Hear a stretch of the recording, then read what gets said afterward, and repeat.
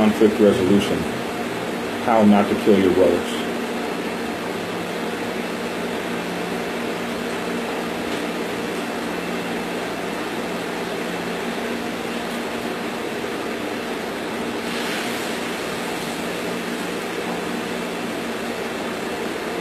Can you plug me in, bro?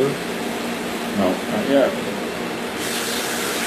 All right, what's good, everybody? What's good, John? Trying to set up. Sorry we late, but because y'all complained so much about me eating chicken live on while I was doing the broadcast, we had to eat first.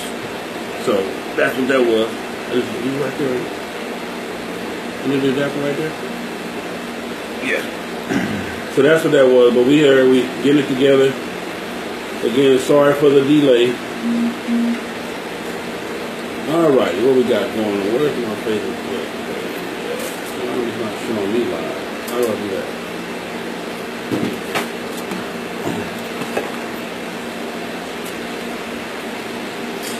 Why is it so dark? I don't know. Oh, that's good. We got plenty of light. All right, so first off, what's going on, everybody? It's Thursday, October 27th, 2016. Blessed to be alive, blessed to be here. Of course, I'm with my best friend, Big J. That's my partner, man. I'm going to say this, too, while he's setting up. He's still having technical difficulties. You can't, this is what I want to say. Me and him agreed to do this thing together, man, for the betterment of the set. It ain't no his thing, my thing. This is our thing. We don't give a fuck about, I'm sorry. I'm starting wrong. We don't care whose channel you watch, whose station you watch, or who you like more, or, you know, John more serious than Sale. We don't. Do you give a fuck? I don't care. So that's just to get that out there, man. This thing is bigger than me and him. You feel what I'm saying? And it just is what it is. So I just want to say that. All right, my introductions. I'm Big Sale. I'm Black Dragon. FHO HNIC. This is my movement. Fast Hardys Only. You can find me on YouTube at FHO Atlanta GA, or my website www.therealfho.com. TheRealFHO.com. And I'm on Facebook all the time clowning. My credentials are the fact that I ride my motorcycle and the passion that I have for this set. I do care about rules and regulations. I do care about the history. I do care that the story is told correctly. And I do care that it be continued in the tradition of the people that laid it down before us. So those are my credentials. Somebody asked me the other day, what degrees do I have in motorcycling?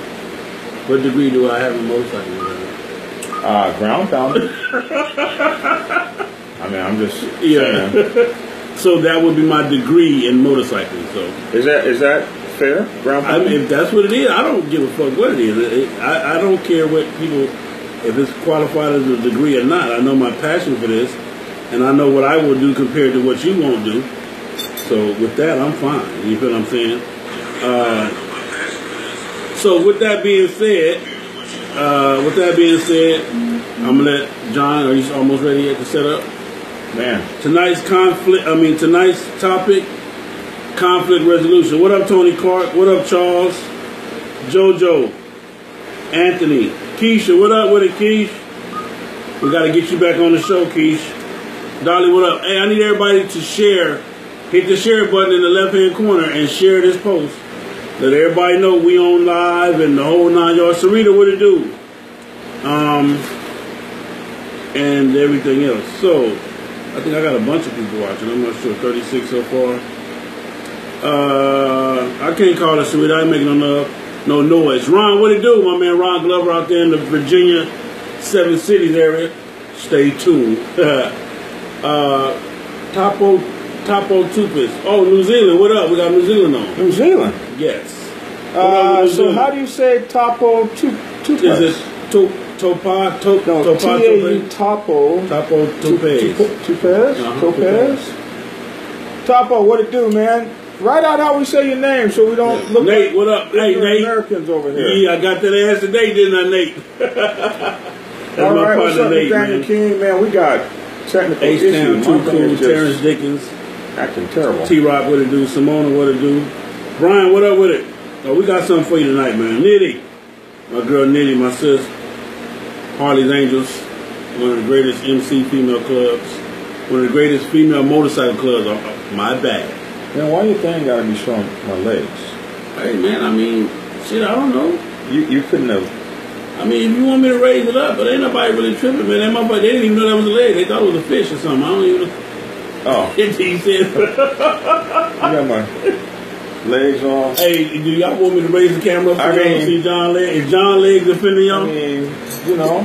Is John Legs offending you guys? My name is Black Dragon, National President of the Mighty Black Sabbath Motorcycle Club Nation. Since 1974 and still strong. We are a breed apart. We were born in San Diego, California, in a small neighborhood called Mount Hope, where we were 7 black men who rode on Sundays.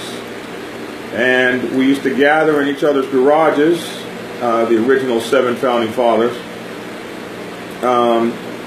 And for the first 2 years, 1972, they got their one motorcycle, a Honda 305 Scrambler. And they used this Honda 305 Scrambler for everyone to learn how to ride. And then by another year or so and a half or so, they all had motorcycles, and they would hang out at each other's garages and tell lies and tales and things that you do as a biker. And then all of a sudden, the wives got upset and told them you can no longer be in the garage. Yeah, boy. So they became their wives' worst nightmare and went out and got a motorcycle clubhouse at 4280 Market Street, where they stayed for 39 years. In that time, when they decided, well, what are we going to call ourselves? They said, well, we're 7 black men who ride on Sundays. They called themselves the Black Sabbath. Once they became the Black Sabbath Motorcycle Club, history was formed. So soon after, sometime in 1974 when that happened, before 1975, it went from a segregated club to an integrated club. We have brothers of all colors, ilks, kinds, religions, races, from all over the United States of America and soon to be all over the globe. The mighty Black Sabbath Motorcycle Club Nation extends its reach, its love, its brotherhood, and sends you all a great good evening. My name is Black Dragon. I am a writer and author, technical advisor for the movie Biker Boys. You have to reject it, and then it. Fuck. Well, I say if you hadn't answered it with this,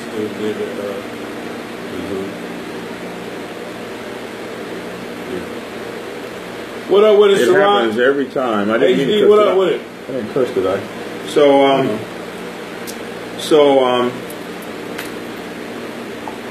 We became integrated. When these people call me, they always throw me off. They call right in the middle of my show. It just really makes me mad. I got to get something to stop people from calling. I think if you have an iPhone, you can actually stop people from calling you. But so in any event, I'm an author and a writer. And do get my books, Prospects Bible at prospectsbible.com, Prospects Bible for Women at prospectsbibleforwomen.com for women's motorcycle clubs, and the Motorcycle Club PRO's Bible at mcprosbible.com. My newest book coming out is going to be the Sergeant at Arms Bible, and that book is due out in November. Alrighty.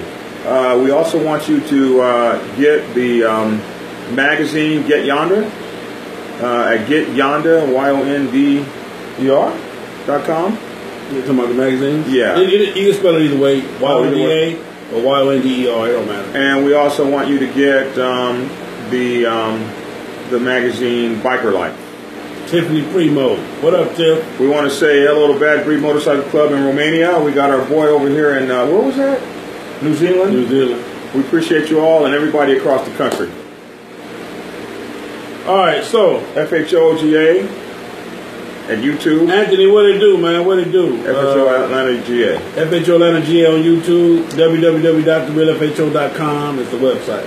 All right, we got on here Felton Jack. What up with it? My man Jack Polk Jr. Don Tyrion, Taylor, Puri, King Broke. When is the Road Captain book coming out? He said November. Tony Clark, what up with it? Corey Berry. Depending on the phone you have, you can set it on Do Not Disturb. Okay, we got that. All right, now, tonight's topic is how do you keep from killing your club brother conflict resolution. And this topic is going to be crazy because we're going to just act like, what we're going to do tonight, we're going to act like that this problem does not exist in most clubs. That everybody in every club gets along no matter what. Everybody is a brother. When they come in, a brotherhood, and you have no issues and no problems with nobody in your club. That's what we're going to act like. Is that fine with you? Mm-hmm. Okay. That's fine with you. Okay. Well, what I want to do is I want to preface this by it was important for me to talk about this because hit the share button, everybody. Hit the share buttons on both pages. You guys are most likely going to have to view me on YouTube because this phone doesn't. I don't guess this phone wants to work.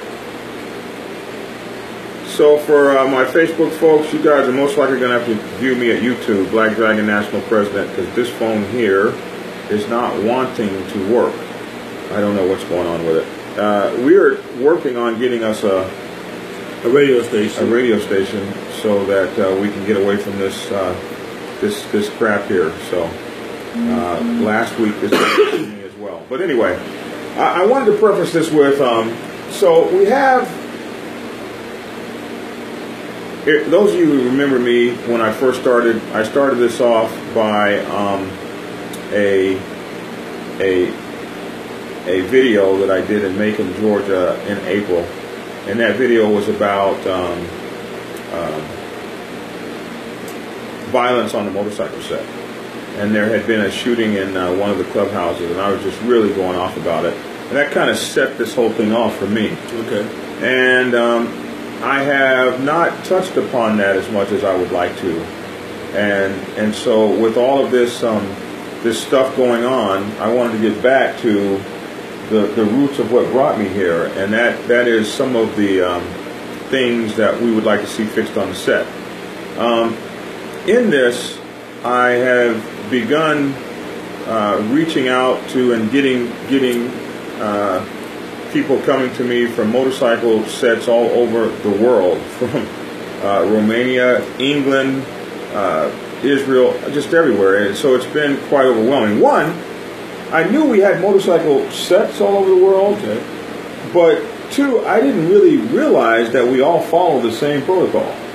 And almost to the letter, with some exceptions, the protocol is pretty much the same. So if you're a biker in Australia, you're probably going to be doing it like bikers in Atlanta in terms of protocol, respect, and how we should treat one another, etc. So there is going to be, what's up, Uncle Pete?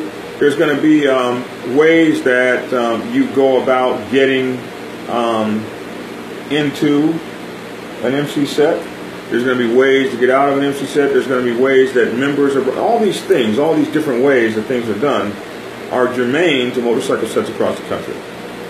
And another thing that is germane is how we... Wait.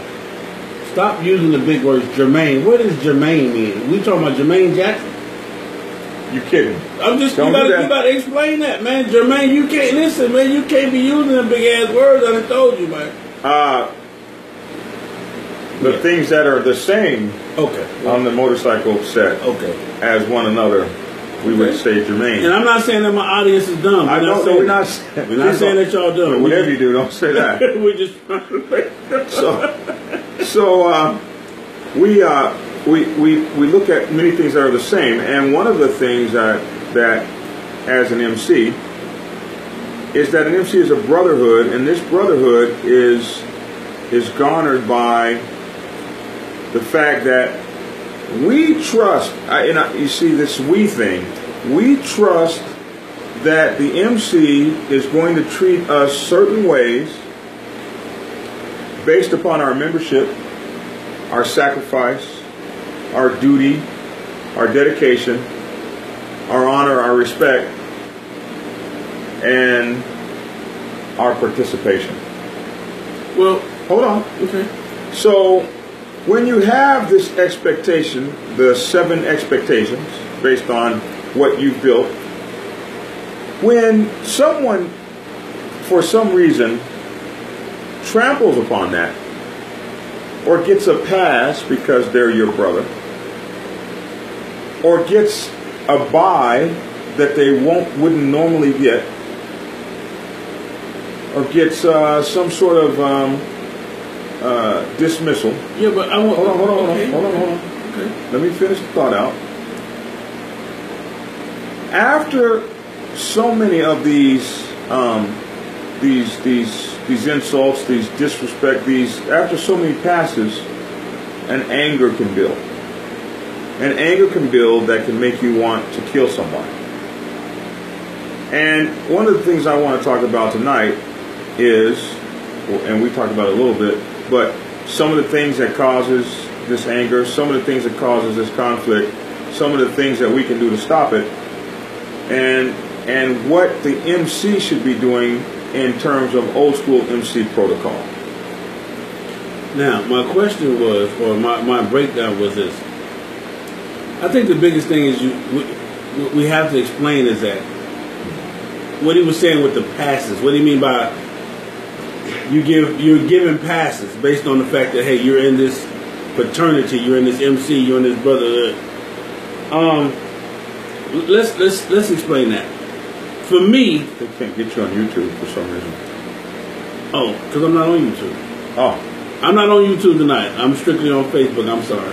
It will be broadcast later, so you can go to John's YouTube tonight.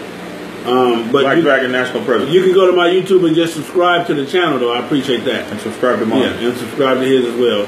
So what I was saying is this: before you get to the point to where you're giving these passes, when you join a motorcycle club, when you come into this private society of brotherhood, okay, it's just like everything else we got out here. The Masons and all the doctors got clubs, the lawyers and judges got private clubs, the Boys Club of America.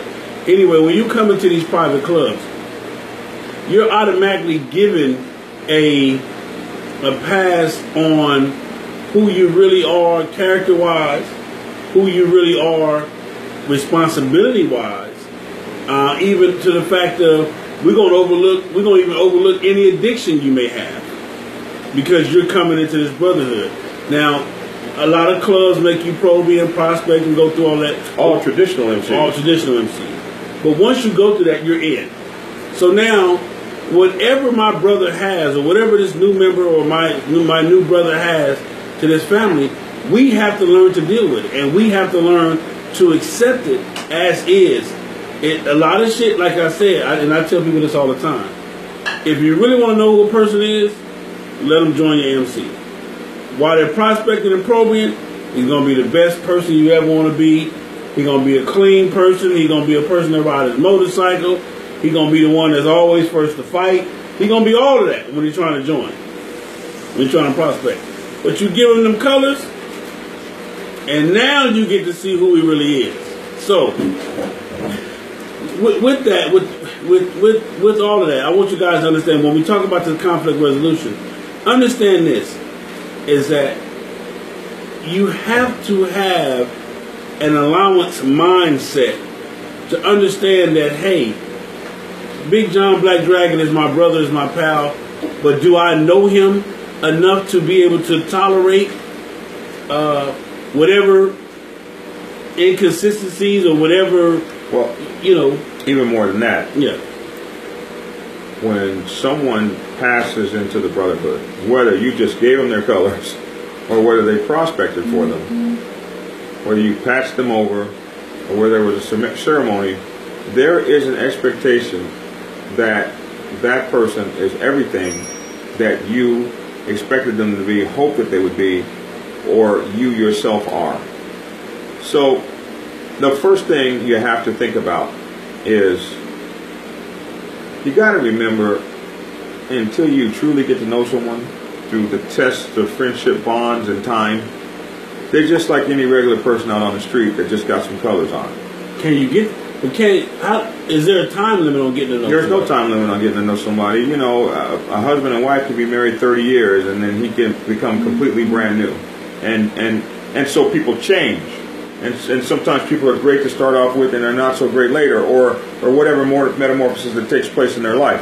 But the thing you got to understand is, when you come into the situation with blind trust, instead of requiring people to do the same things you would require them to do to earn that trust any other place, you're setting yourself up for a letdown and a failure, and that failure can be so devastating that you want to hurt or kill somebody. For instance, and I've seen this happen before, hey man, I'm going out of town, I need you to look over my wife and make sure my wife and kids are fine. What the feezy? Now, it doesn't dawn on you that this might not be your brother where that is concerned. Okay. I can't tell you how many times I've seen it in the MC where someone has done some shady stuff To a wife or a girlfriend or whatever the case may be. Listen, if you're watching me on Facebook and I'm freezing, this phone is freezing, go to Black Dragon National President and watch me over there. If this phone goes out again, I don't know if I'm going to try to bring it back up. Nate says the lifestyle is not. It's because the lifestyle is not private anymore. Brenda says everyone gets colors these days because all these clubs want, what they want is quantity, not quality. And she said quality, but I think she meant quality. So the thing about it is, these are things that we cannot change. Period. MCs want to get big, MCs want to grow, and MCs want to go coast to coast and nation to nation. I want my MC to be all over the world. So that means you naturally open up to more people than perhaps you did when you were 7 guys on the corner and you were the original 7. So as long as there's internet and fast travel and you can be on an airplane and be in the next country in 10 minutes and rent a motorcycle over there and ride all over, there's a good possibility that your MC could spread all over the world. So now we have to think about processes that make us able to interact with one another and still develop the bonds of the friendship, but not get so invested in someone that when they screw over you with the love, honor, and respect, they don't do the correct things, you get mad enough that you want to kill them. Now, okay. What are some of the things that would make you want to kill a club brother? So, when I talk to bikers all over the world, and they call me up, and this guy says, I'll take 5 solid brothers, more than 50 that I don't know, that don't know my name. Hindu T, what up with it? And of course that happens, but when your motorcycle starts to grow, you know, very few motorcycle clubs stay at a solid 5 brothers. It just doesn't happen in today's society. Of course you'd take 5 brothers, I would too. But you got 25 brothers that are coming to be a part of it. And I'm sorry, but a 3-month prospect ship or a 1-year prospect ship or even a 5-year prospect ship that I endured doesn't necessarily mean that you know who you're dealing with. Like I say, people can be married for 20 years and turn brand new on each other. But when motorcycle clubs call me from all across the country and all across the world and they want to talk about things that are going on, the first thing that they are when they call me is hurt. They're heartbroken. Their hearts have been destroyed. A trust has been broken. They've been disrespected. They've been lied to, stolen from, or the bylaws have not been applied properly from one person to the other. These people have given their hearts, and they've given their souls, and they've given their trust to the MC. Okay. And not really realizing necessarily that the MC is made up of human beings, made up of regular people, people who lie, BS, fall short. You know, nothing is more disappointing than to have a president that falls short and doesn't give you, as a president, what you expect him to see. You see your president drunk on the road, riding his motorcycle drunk, things like that, stealing your girlfriend, when you see that coming from your president, it's absolutely devastating. Okay. So one of the first things is you have to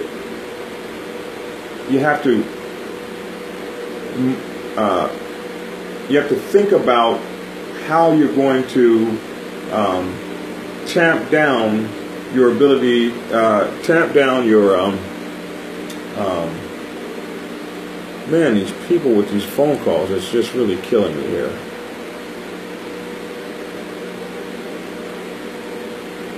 One of the things too, why you have to think about how you're going to throttle down your desire or your heart. You're opening up your heart immediately from day one.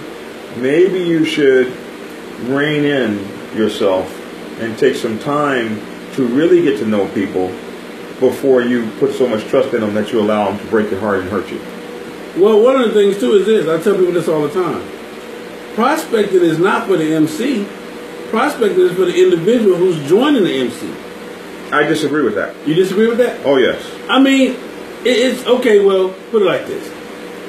If I'm a person joining the MC, and I'm watching and I'm looking and I'm learning, and this is the MC that I want to join, as a man, I already know what I need and what I want and why I'm even in this here to join this MC. I already know what I want. And if I'm watching and I'm looking and they're not giving me what I want, then that's at that time is where it says is where I say I make a decision tonight. I mean, you're a perfect example of that. 5 years. If it had not been for what you wanted instead of what the MC wanted, would you be a Black Dragon? I mean, would you be, a Black Sabbath? Prospecting is for two purposes. Okay. One, for the MC to evaluate my suitability to be a member. And the second is for me to evaluate the MC's suitability to be in my life for the rest of my life. It's a two-way street.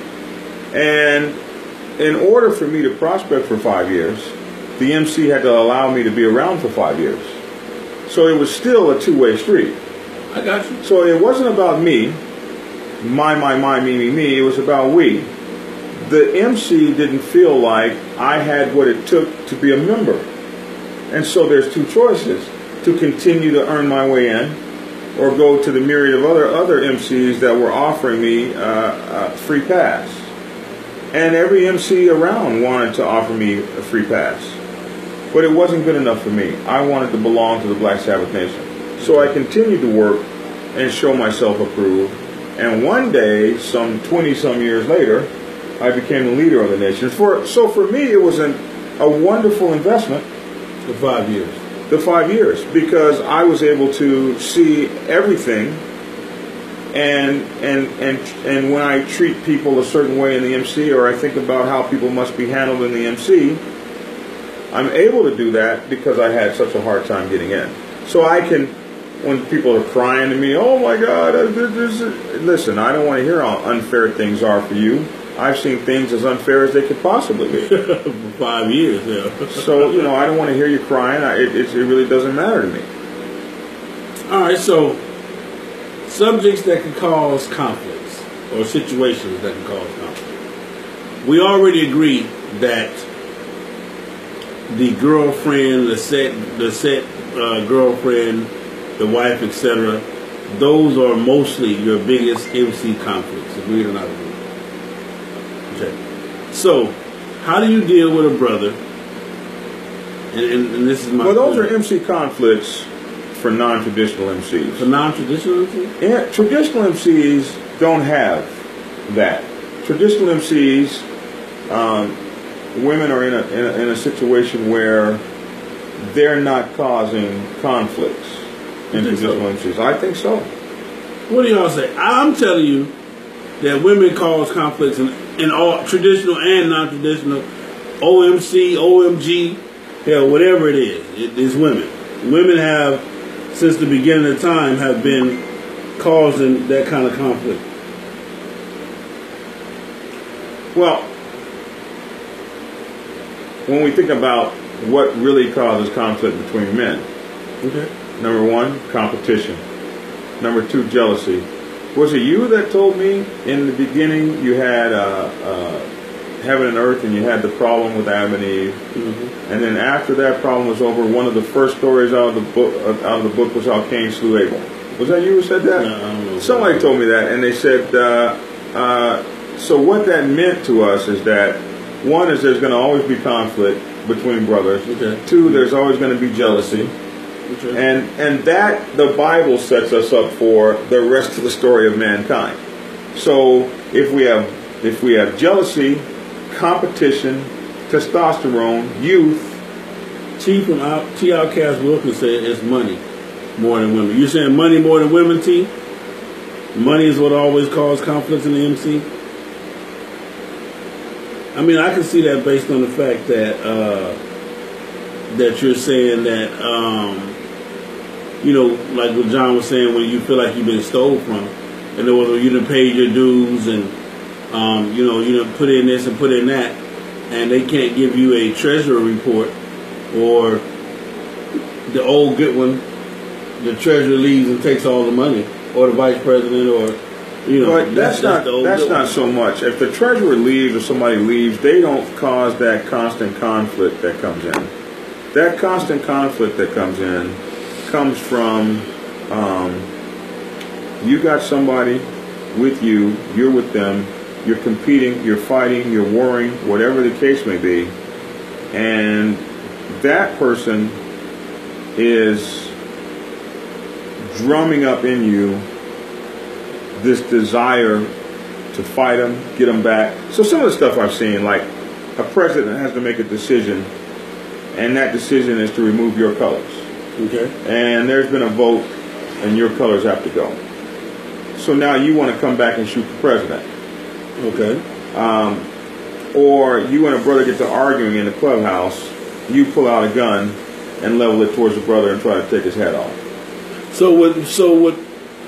Would it be safe to say that the sergeant at arms is going to have more conflict than any regular member?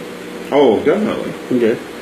And in my video where I said, the video I just did, Sergeant at Arms, duties of the Sergeant at Arms, the Sergeant at Arms is the one that has to manage conflict in the club. His conflict resolution skills have to be on par.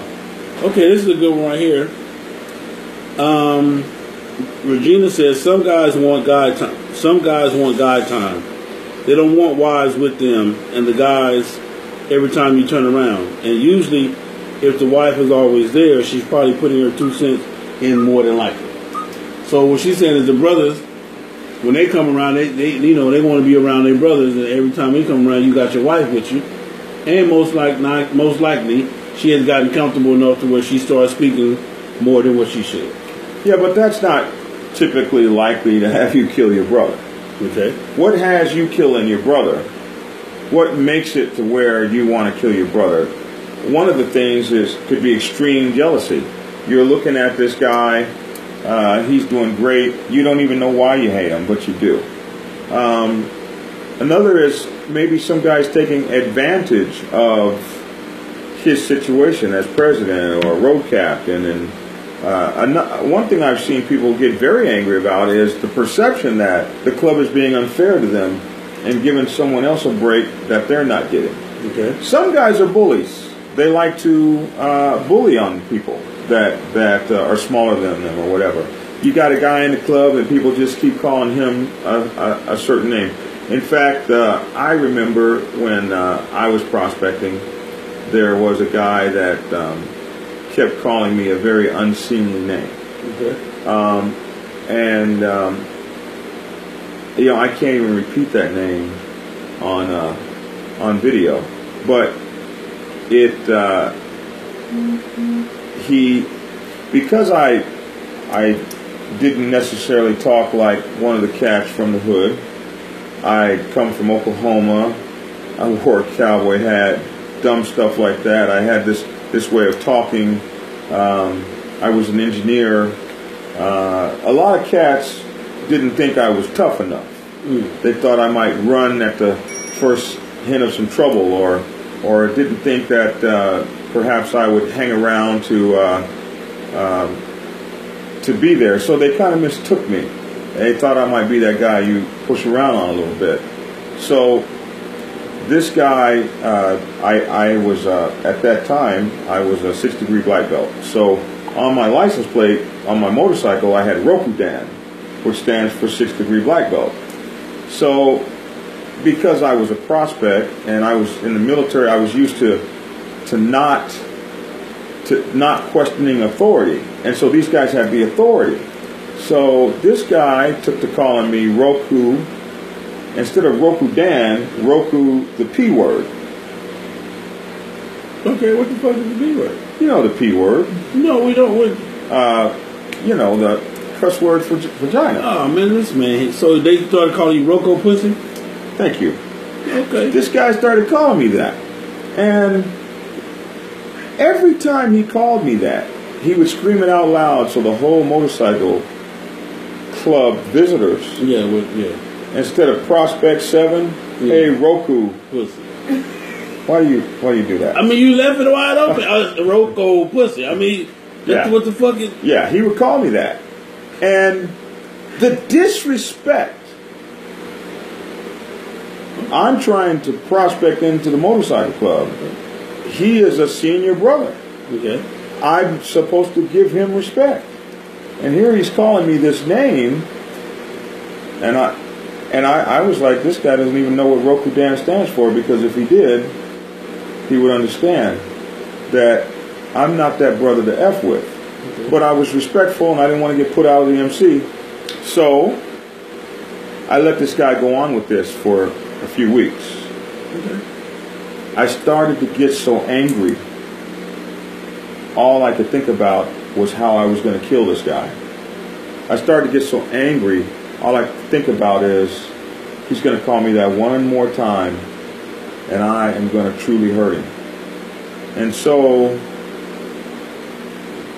as this anger for this disrespect built up, one day this guy called me and I was at my snapping point. And so I turned around and I thought to myself, I'm going to kick his head off, his entire shoulders. And instead, there was a sign about 9 feet tall above my head in front of the Black Sabbath at 4280 Market Street. I spun around and kicked that sign, and it went, and then I came back with another kick. And I looked at him in the eyes and I said, if you ever call me that again, I will kill you dead. So, not to cut you short, but this had to be like 200 pounds ago.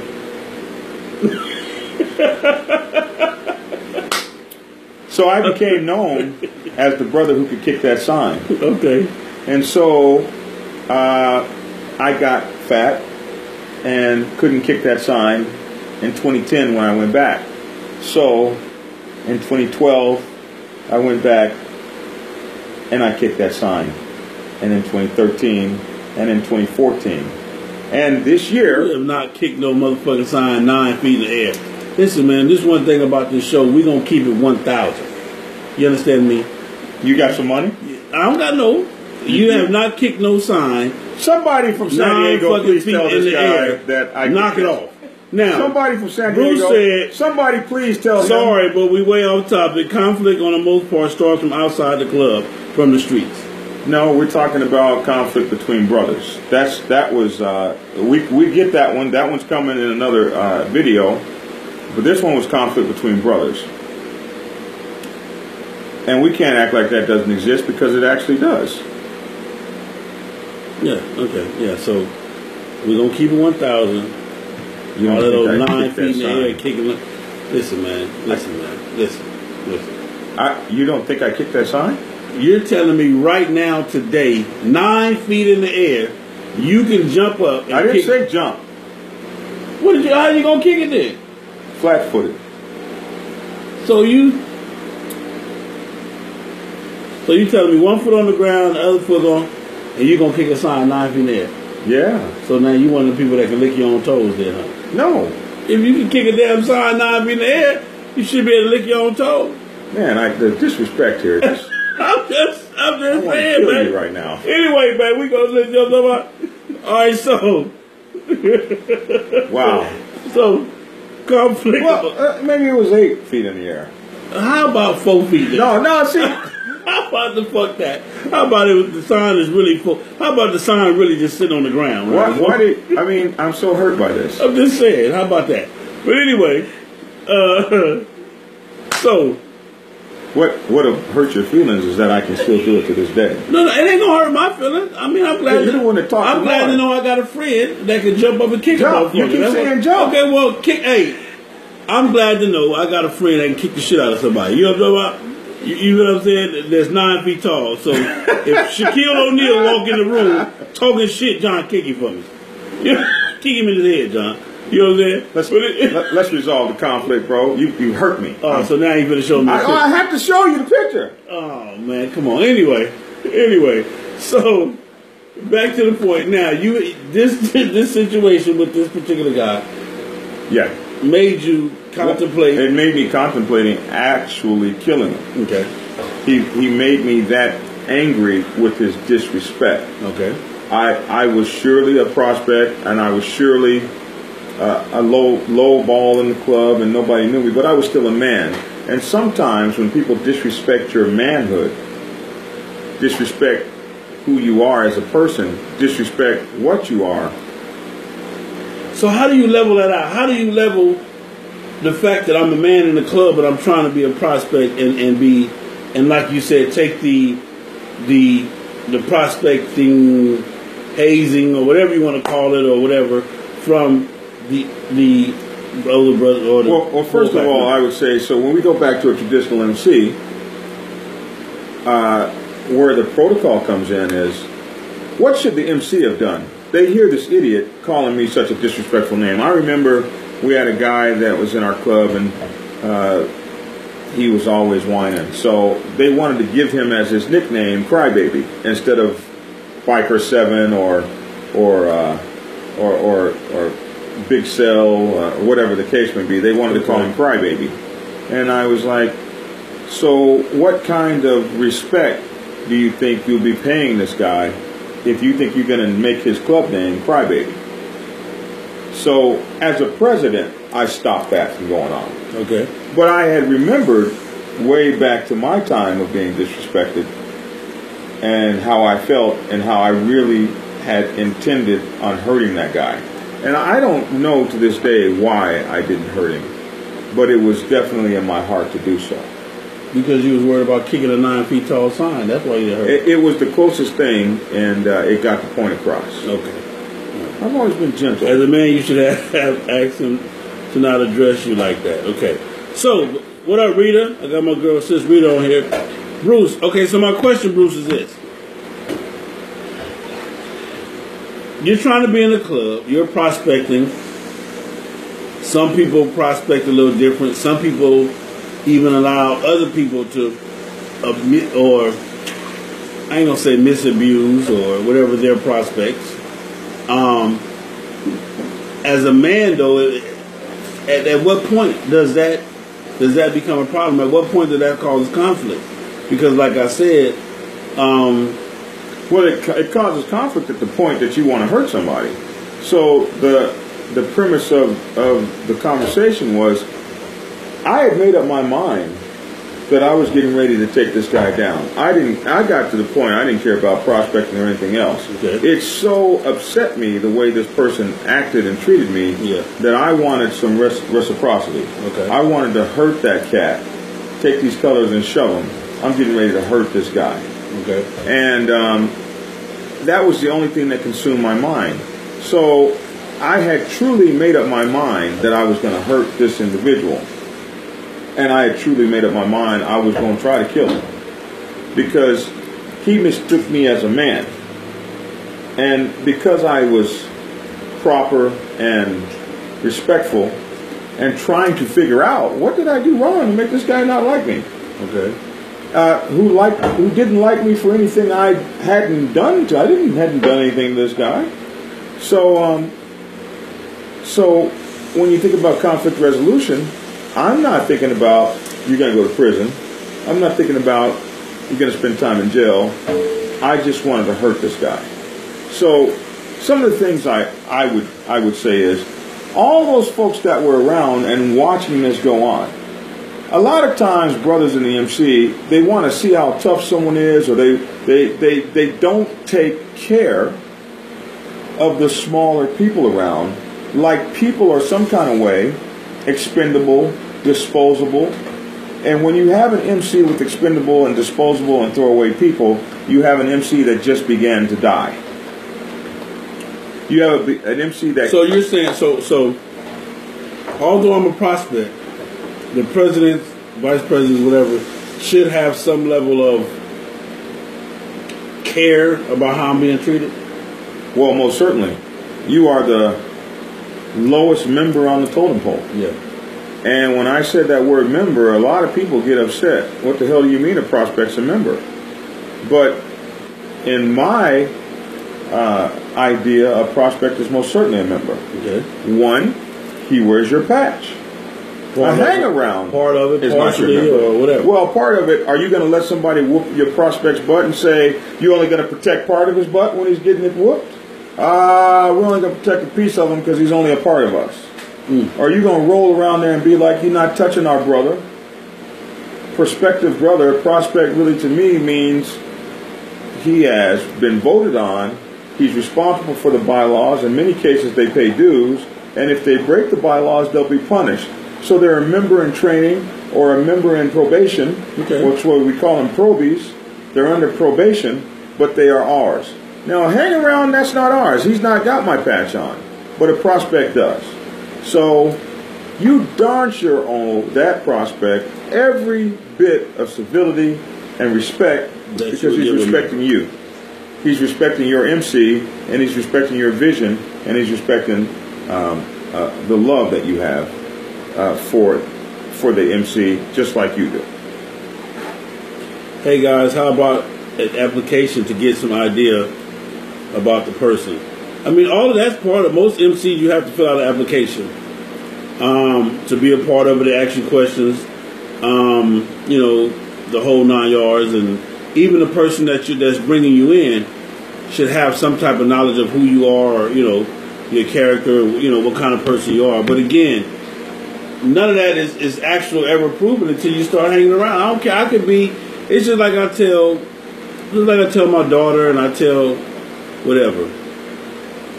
You're never gonna know a man until after you fuck, because a man gonna play whatever game he gotta play, whether he gotta wait 1 day, 10 days, or 1 year. If all he wanna do is fuck, and you are the mark, he's gonna play whatever. He's gonna be as nice as he wanna be.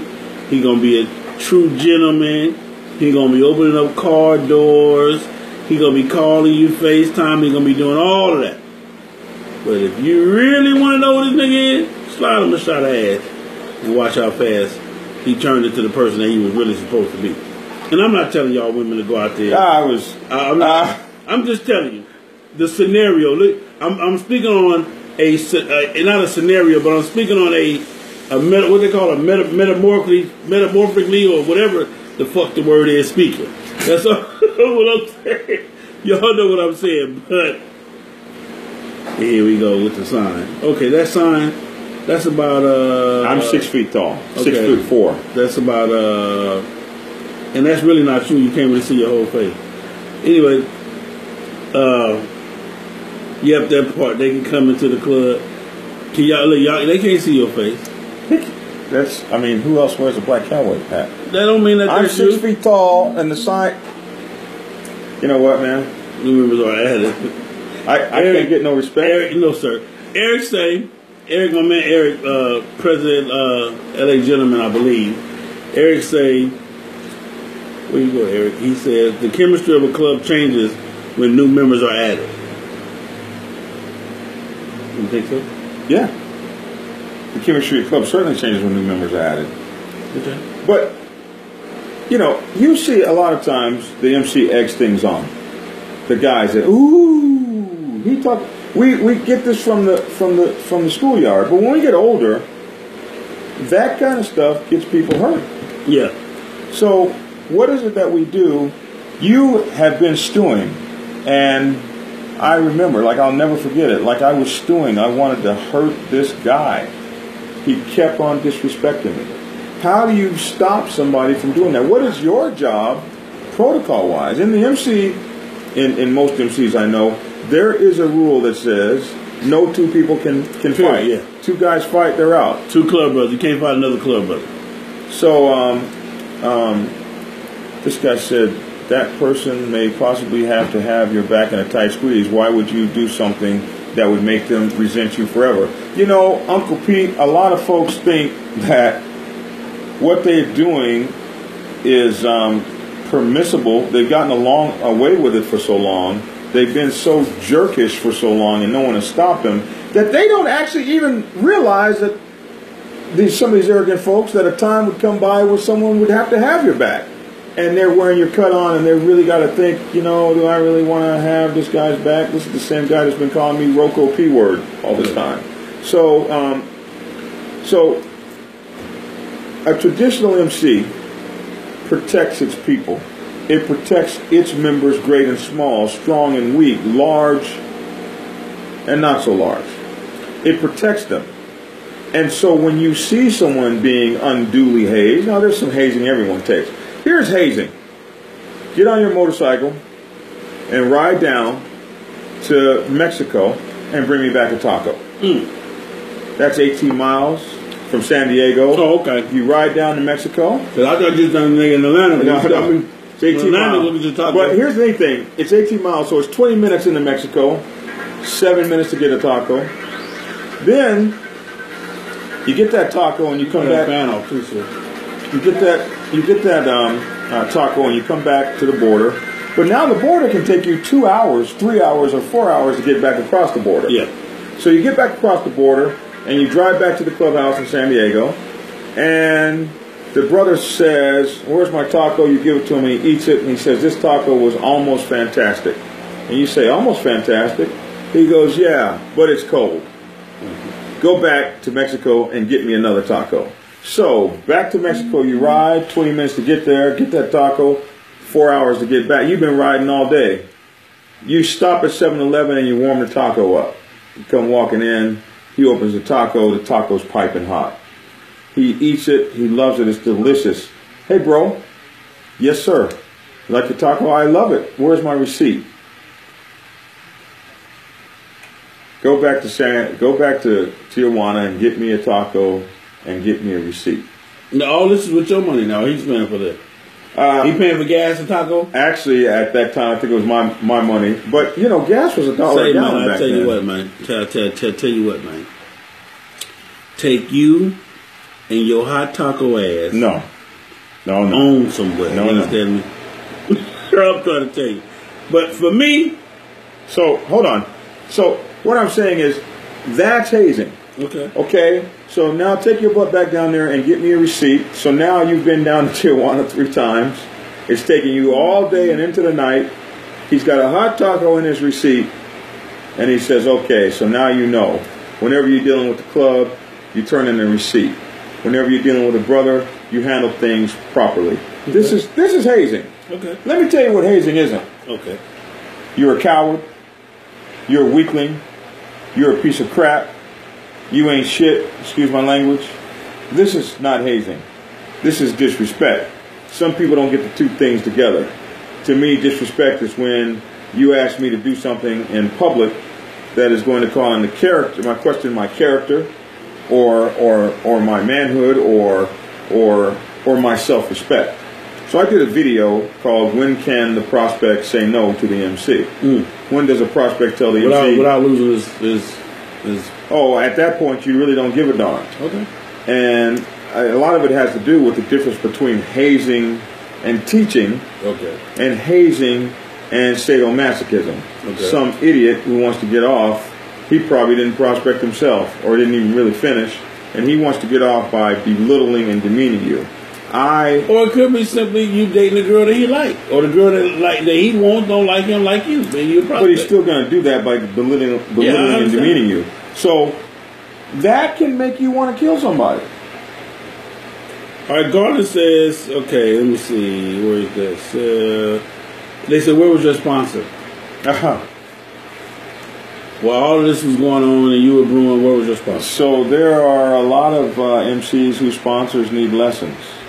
And that's something that we need to talk about. I have a book coming out. I have a book for everything. But I do have a book called The Sponsor's Bible to teach sponsors how to protect prospects. Because I prospected for a long time. So I saw that in a very bad way. Cobra says, you address disrespect the very first time you feel disrespected. If you allow disrespect, you deserve to be disrespected. You never deserve to be disrespected. You can never deserve to be disrespected. You can be ignorant about getting your respect. You can be not so smart about getting your respect. But for someone to say, because you allowed yourself to be disrespected, you deserved it, it's like telling a woman you got raped and you deserved it. When somebody... Because you had on the little bitty ass thing. Or something, yeah. Okay. But no one ever deserves to be mistreated. And this is where the MC needs to change that. The better statement is, if you allow yourself to be disrespected, you will be disrespected. Yeah, you can. But that you deserved it, so then that guy deserved to be killed when I killed him. And you go to the court of law and say, well, I deserve to be disrespected and he deserved to be killed. Yet that it doesn't work that way. No one deserves to be mistreated for any reason on earth. And when you see this mistreatment, and I remember when I was a kid one time, somebody pushed me, and that kid's dad said, push his ass again, he's just a punk. And that's when you learned how to kick 9 feet in? Then subsequently I went to karate school after that, so that I couldn't get pushed anymore. But it didn't stop me from getting called that name. But the idea is, what's this a parent talking about? Push him, he deserves to be pushed. So now his son has spent the last 23 years in prison. Okay. So, you know. He pushed the wrong person. He pushed the wrong person. All right, so, again, what we all know that everybody got different stories of what took them to the limit in their MC. If you were able to remain, or if it was just too much for you and you left because of the disrespect, or you left because you felt like you did want to kill one of your brothers or kill this cat, or whether he was somebody you knew or didn't know. So right now, what I want to do is I want to open up the phone line. Let me use my phone. Open up the phone lines, and I want you guys to call in so that we can discuss what it is that caused the conflict and how did you handle it. And at what point, like I said, at what point did you stay in the MC, or did you handle it and had to leave the MC? All right, 424-242-2355. Holla at your boy, man. I just put the number on the screen too. 424-242-2355. If you were in a club, prospecting for a club or whatever, and you were whatever it was, disrespected or whatever, beyond repair, what did you do to keep from killing that other individual? Let me see. Let me get off here and prepare to get these phone calls. All right, 424-242-2355. I'm waiting. Is that thing got the speaker on? Yeah, it got it. What do we got?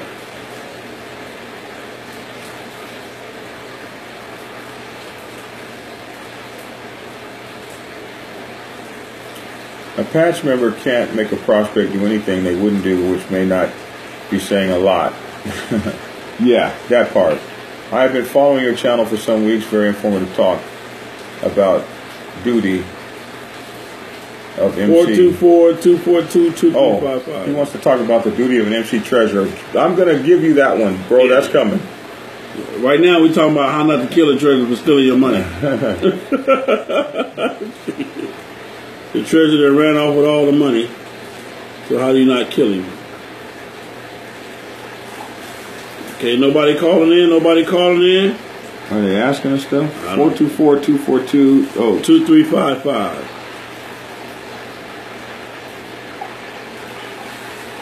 I think I'm on. Let me see.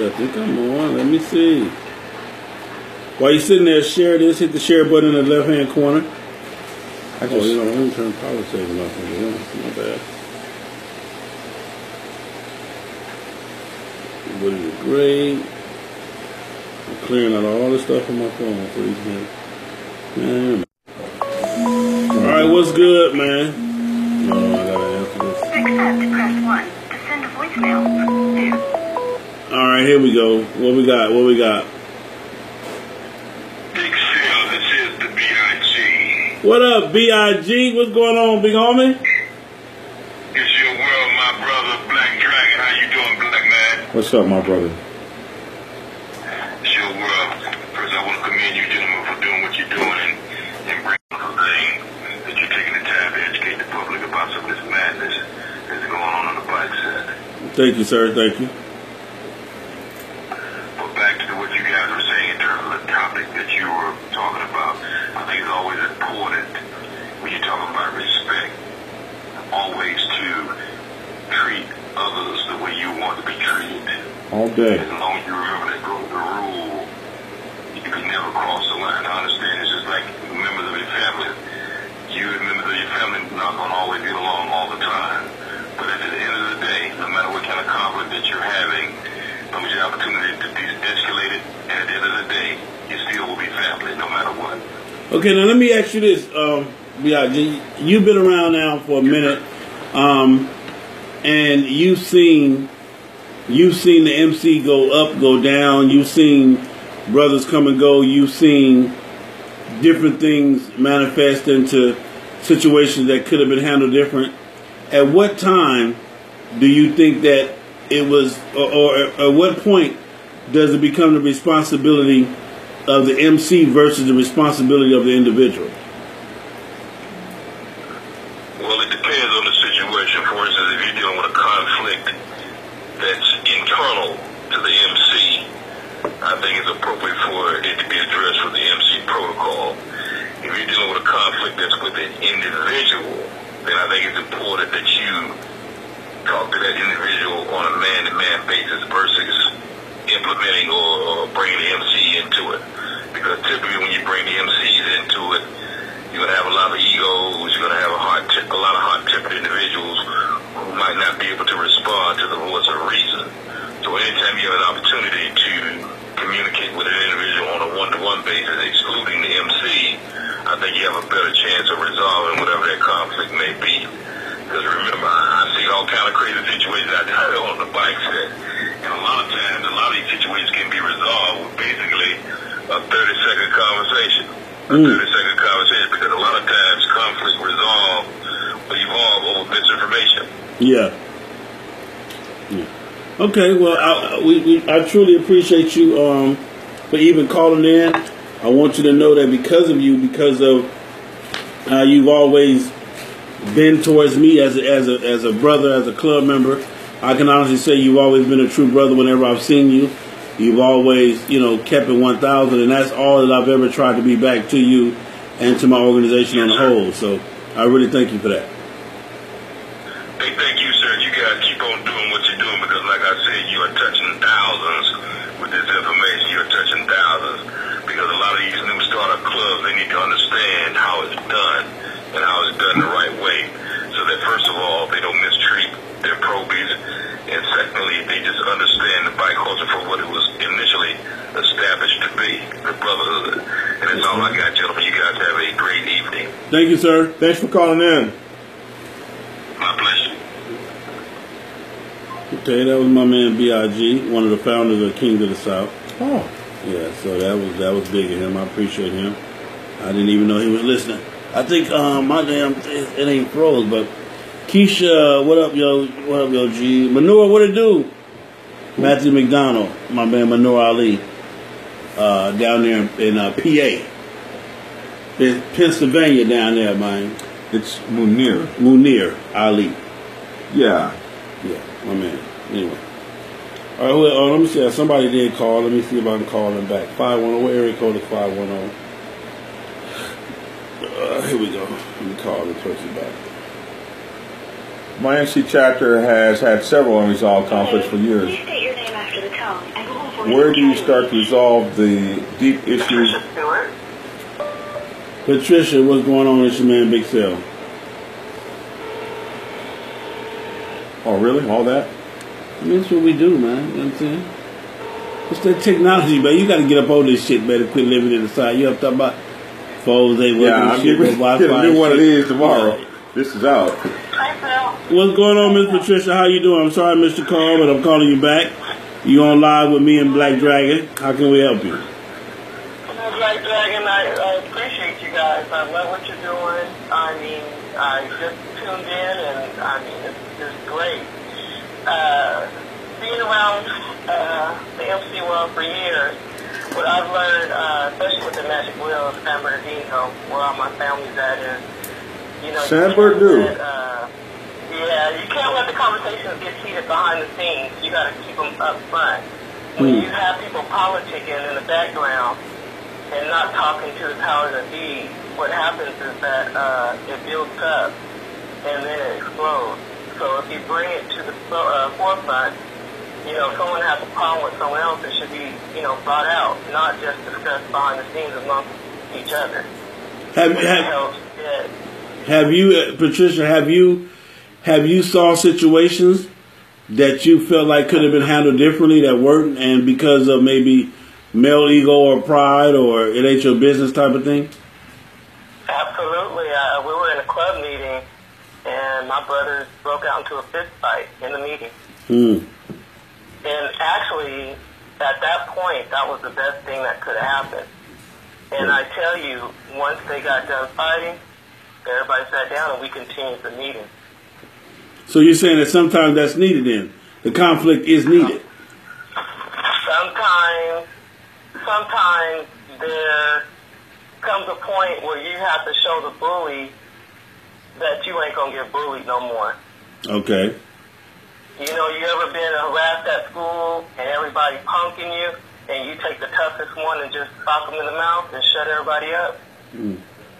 Well, see, I never really had that, Patricia. I quit school because of recess because I don't play them kind of games. You know what I'm talking about? I'm just saying, sometimes people can't, you know, they don't know nothing else. You know, they just need to be shut up sometimes. And it didn't break the club up. Everybody, you know, the meeting went on, and you know, nephew was like, "You get out your system." It was like, "Yeah." It was back to business. Oh, okay. But in my opinion, the MC should have stopped that. The MC's watching this guy getting bullied over and over and over again. It's time for the president to step to that cat and say, "This will not be happening in my club anymore." And that's where the MC has the responsibility to protect the members. The president's the sheriff, the sergeant at arms is the sheriff. These are the folks that are supposed to stop that before it ever gets to that. You got a guy that's getting bullied around and everybody's watching. Why are we watching our brother be bullied? Okay. You know, some cases you're right, but some cases people play the victim. They always stir up stuff, and then when it hits them in the face, then they play a victim. So it all, you know, every situation is different. So, you know, I agree with you. No one should call a grown man or anybody for that fact, the P word. I mean, when you said that, I was like, whoa. You know, nobody should be disrespected. And a prospect is not a tool. What people fail to realize, you making this man into a brother. That you don't part. want your brother to be degraded? You know, this is somebody who's going to represent your club, your patch. He's going to be at your family gathering. You might even be there to cushion your grandchildren, and you want to disrespect them? That part.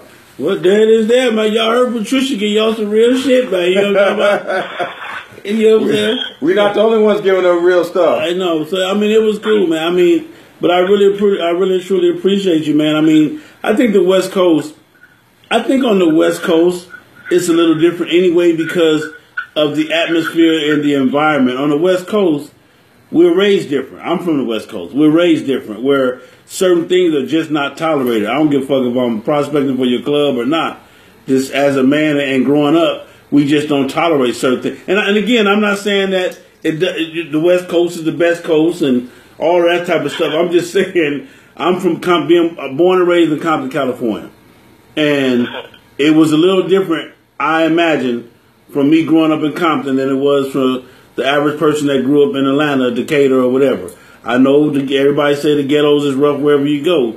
I just think that the West Coast got a little bit of twist on it with all the gangbanging and shit that they had going on. So it would just be different. But absolutely it is. And you know, people don't realize that, you know, people tend to get upset when you say a motorcycle club is a gang. Everybody I know who came from the hood got that patch on their back. And they know what loyalty means. You ain't got to like someone to be loyal. You ain't got to like someone to respect them. You know, I mean, growing up in Southern California, you know, respect people because of how they carried themselves, how they did their business, and how they treated you. And that has nothing to do with liking them. And I think people fail to realize that the set is the streets. Everybody that's on the set, most of them came from the streets. There it is there. You know? So... Well, we appreciate you. We appreciate you, man. It is what it is, man. We appreciate you, and I'm glad you like what we're doing. Stay tuned. Like I said, we're trying to elevate this thing, and with people like you, and you know, just listening, and all the responsible people we got some good replies and stuff. We can get it there. So, you know, it is what it is. We appreciate you. Absolutely. I'll see y'all next year in Atlanta. There it is there. All right now. Bye. Bye. Actually, I'll see them this year in February at the Black Sabbath Mother Chapter. Yeah, for that freezing cold run. Hey, listen, y'all. I might do that with you this year. You gonna do that with us? It's nothing, man. I mean, I just got. Oh, listen, we got the cold ass run. Forgive me for cussing. We got the cold ass run coming up this year from Atlanta to San Diego in February. We'll be riding. Press 1. To send a voicemail, press... What's good, man? It's your man Big Cell, Black Dragon. You on live? Go ahead. Hey, Cell. How you doing, man? Your brother's got a great video going tonight. That's pretty cool. I like that. Thank you, sir. Thank you. Thank you. Yeah, so I'm actually independent, but I hang out with a few club members, thinking about joining the club one day. But anyway, one of the things that I noticed was hanging out with some club members. We were down in Ocean City this year, and two of the brothers kind of had a little argument right in the hotel. It kind of blew me back a little bit, like, wow, these, like you're about ready to go to it. The president was there. He shut it down right away. Everything kind of got quiet after that. And then the next morning, we was actually in two separate hotels, probably a mile apart from each other. And the phone rang about 7 o'clock in the morning. And one of the guys I was roommating with, he was part of the club. He woke up his other brother and said, hey, man, we got to get up. Perez one is in the room at 8 o'clock. And that was to handle what happened the day before. So I thought that was pretty good. They addressed it right away. Those two guys hugged each other, praised each other. You know, everything got forgiven at that point. And it wasn't dragged down for weeks and weeks and weeks and weeks. Even though the situation was probably going on for a while between these two, and it just kind of fueled right there at the yesterday, and then the next day the president put those guys together and squashed it right there. I think that's kind of the big thing is to kill it right up front. Don't let it keep boiling, because if it keeps boiling, it's going to boil off that pot. Okay. That's a good one. So now let me ask you this: as an independent, seeing that, did that make you fall in love with that particular MC? I tell you, Sal, with me, I guess so. I already had love for the brothers already. One of the things, too, I think this is kind of important, too, Sal. Age group. Now, these cats I hang out with, I'm 53, and most of them are 53 from 60 down. So let's say from 48 to 60. Okay. I have hung out with some clubs where you got capped at 60, you got capped at 28. Personally, brother, I don't see how those two go together, especially in a relationship with a woman, right? You know, you 60 and your girl 28. Now, I'm not saying those relationships don't work, but it takes a lot of work to keep a relationship like that going. That's how I see it. So you're saying that what you're saying with the younger bike rider, the chemistry is not going to be there with the older cats because the older cats have more established, maybe more understanding, more to lose, more to understand, or is that what it? Yeah, absolutely, man. That's what I'm saying. And I texted it earlier about an application. Let me explain what I was saying about an application. I know you guys do an application, but I have a pretty tight circle. So, and I learned to keep that circle tight as I got older. You know, what I was doing when I was in my 20s was one thing. In my 30s and my 50s, I look at life a lot different. But I do, let's get back to the younger bikers. And not taking that away from the younger bikers, but I do know some clubs. They got some 20-year difference there. And I just may go on a breakfast run with them.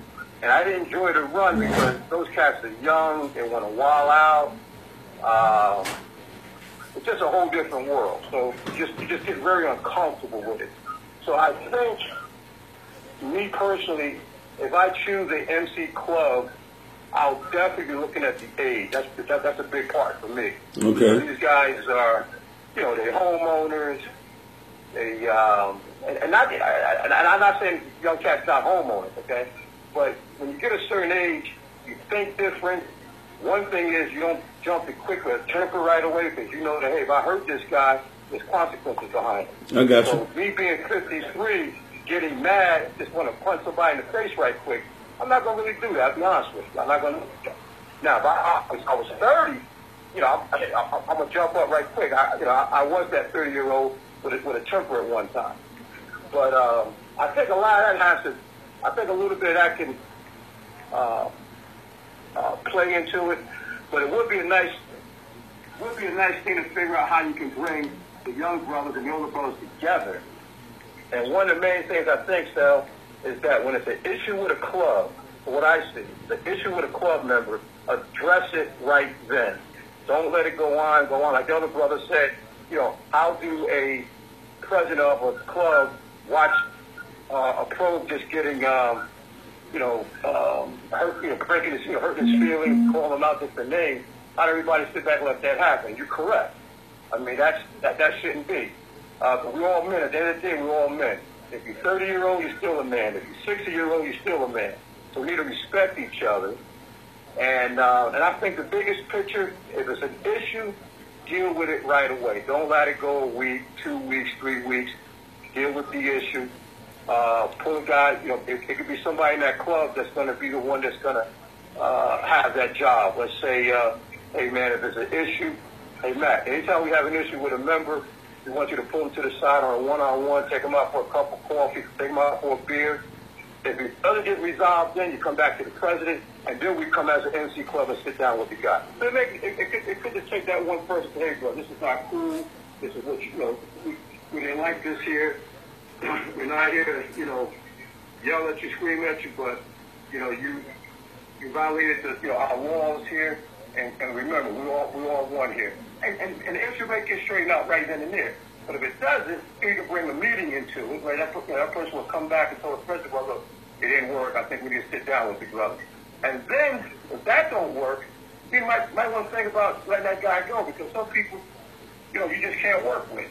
Yeah. It is what it is. Well, the person that you're talking about, that's the sergeant at arms job. So that every MC does have a person that is to be in the forefront of all conflict and resolution.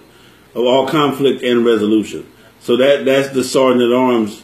That's probably most of his main job is to know that part of him. Remember, he is to know, what will tick Cell off, what won't tick Cell off, what'll tick Big John off. So he's almost like a psychiatric counselor, damn near, per se. But he has a very very attentive job in the whole 9 yards. So that's a good sergeant at arms, and he always has to be around. If you have a sergeant at arms that's not really around a lot, it's going to be hard for him to be effective because he don't know. But Replace him. yeah, but that's the sergeant arms job.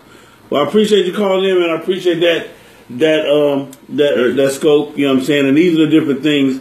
And this is what John wanted to do with the subject tonight was, first off, to speak on it and for us to know that there are conflicts going on within the MCs, whether it be 99% of the 1%ers or 99% of the traditional, non-traditional. And you have to have some type of guidance and protocol, and you have to have men in your club that will stand up immediately and get them corrected. Very, very true, man. Hey, look, man, you guys are doing a great job. I've been enjoying your other videos as well. And I think you're in Atlanta, correct? Yes. Okay, I got an uncle down in Macon, so next time I'm down that way, man, I'll hit you up a few days before. We get to have a. I think you said you don't drink, but we can have some coffee or a soda pop one day. That'll work, man. Let me get a large Hawaiian punch on the rocks, homie. He doesn't need all that sugar. He doesn't need all that sugar. Some water will be good for him. And you brothers take care, man. Love you, man. All right. Take care. Tick, you say, what do you do when the club beats the brakes off of a member? When the club beats the brakes off of a member? The whole club? Oh, Lord. Good Lord. Mercy. All right, 424-242-2355. I see I got my girl Peaches on here. Bruce, Tony Clark, HD Rowe. I agree with dealing with an issue ASAP. No, he likes to eat. That part right there, Bruce. Don't take me to get a drink, take me to get something to eat. So, again, if you can, is that phone taking calls? That number don't work? No, but this phone will take. You ain't got the cord on it. The cord's right there. Here we go with this one again. We don't even know the number to this phone. Down. Let me see something real quick. What's wrong with your phone? No, it just cuts me off. Every time somebody calls me. Why do we use your phone in the first place, man? If it wasn't, I didn't know it was going to cut me off. Man, this technology is just killing us. That's all right. We're going to get there. We keep on. Y'all keep laughing right now. We're going to get there on y'all at. We're getting there. Trust and believe. We are getting there. Anyway, so are club brothers allowed to fight each other, John? Club brothers are not allowed to fight one another. Now, we do have a thing in the Black Sabbath where you could put the gloves on and go against somebody, but that's about it. Oh, you can't put the gloves on and go against somebody? You can put the gloves on. Okay. But you have to kiss and make up when it's over. Damn it, boy. Yes, sir. Hold on.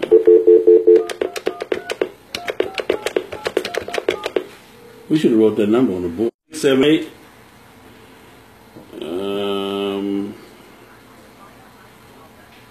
395 6536. What the fuck? Okay. All right, so we got 678-395-6536. Give us a call in.